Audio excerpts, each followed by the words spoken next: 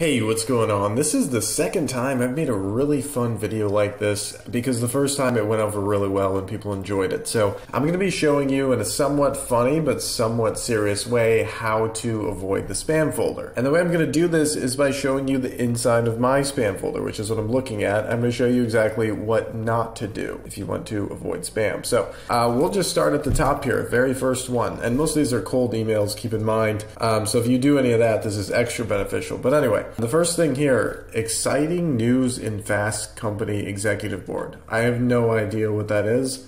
I don't think anybody knows what that is. So that's why I didn't open it, but let's open it and have some fun. So Fast Company Exec Board. The first thing is you want to be relatable to somebody, right? Like if I don't have a clue what you're talking about, you're going to have to somehow explain what the benefit is to me, right? So like the formula for a subject line is curiosity and benefit. Like they have maybe a slight bit of curiosity because I don't know what it is, but there's no benefit, so why would I open this? And another thing is he assumes that I read or saw the last email he sent me, but it's ending up in spam, so clearly I didn't. Third thing is, come on, man. It's like we've got an online platform that allows you to make connections, publish on this website, and share your ideas. That is the vaguest thing that I've ever heard. Another thing too, curious to know more, let's schedule a quick call. First of all, if you're a busy business owner receiving this email, you probably don't have time to get on a call with strangers. Secondly, he doesn't really have a link anywhere to schedule a call. Just like hit reply and let me know what time is good for you. If you're going to take this approach, you either go for the reply and ask them a simple question,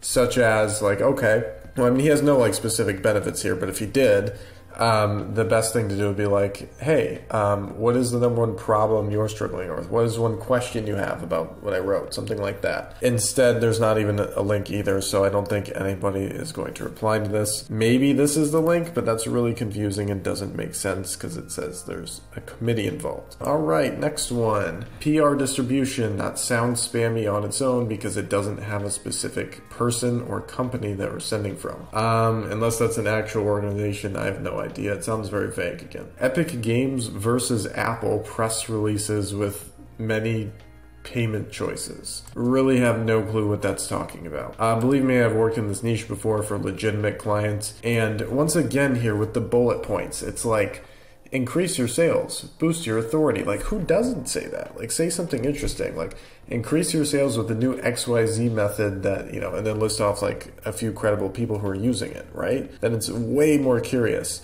Or like boost your authority by tapping into the PR jet stream or like the Instagram jet stream or something like that, where it's like curious and there's a benefit, right? Like we talked about earlier. So same thing here. We break down these benefits here. I'd rather have you break it down and then call me to an action, right? And it's really odd too. It's like, why are they telling me about a lawsuit with Apple and telling me to get press? I just don't see the congruency there. These are both media ones, so we'll go here and let's see, it's time to get globally recognized for your contribution. Okay, so this is another like spammy one. A lot of you probably get this in your inbox from time to time. It's like some kind of weird, like, oh, here's a global reward. And it's like, I think I'm pretty good at marketing. Like I have a multi-seven-figure business, but when you tell me I'm going to get globally recognized, I frankly just don't believe that, especially since you're probably the 20th person I've seen in my lifetime that has told me this. So that's another thing. Don't take swipes from other people and not modify them, right? Like you can get inspiration from other people's swipes, but don't just copy and paste them into the email. And also don't try to like buddy up with me like, I hope your day started on a good note. It's like, dude, I have no idea who you are.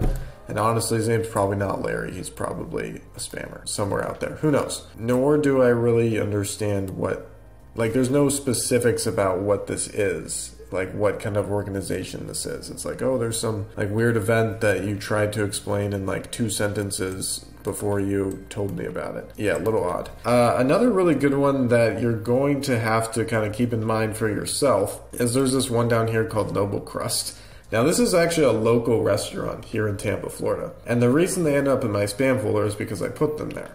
Now why would I be mean and do that? Because the last time that I tried to unsubscribe, let's see if it's the same way. Okay, well that's really sketchy, so I guess I'm not gonna click that. Yeah, they need to fix something with their website or DNS settings because it's sketchy. But I do remember there's a couple local restaurants and like local businesses, and honestly any kind of business, a lot of people make this mistake is they make it hard to unsubscribe. So I click the button and it like asks me, and a lot of times I do this on my phone, and like all the emails combined together, and you can't tell like which email that you subscribed with, and you click unsubscribe there and it's like, which email would you like to unsubscribe with? I'm like, I don't remember.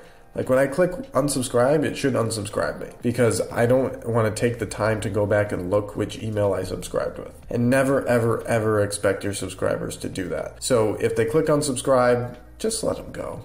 They don't want to be here, right? But I do have a product called the Unsub Secret. If you go to theunsubsecret.com, I show you how to sell your sawdust. So when somebody unsubscribes, you can actually give them an option. I'm not going to give away too much more, but go to the unsubsecret.com. It's compliant totally, by the way. Anyway, let's see what else we've got going on. We'll pick one more lucky contestant. Boom of sales.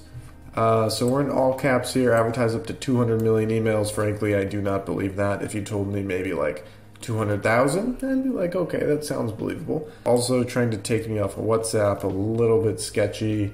Once again, we've got some bullet points. A lot of people try to do this, but none of this really seems unique other than the number here. But yeah, anytime you list out pricing like that without giving me a ton of benefit, looks a little sketchy. Anyway, this is episode 2 of how not to send emails and primarily how to avoid the spam folder.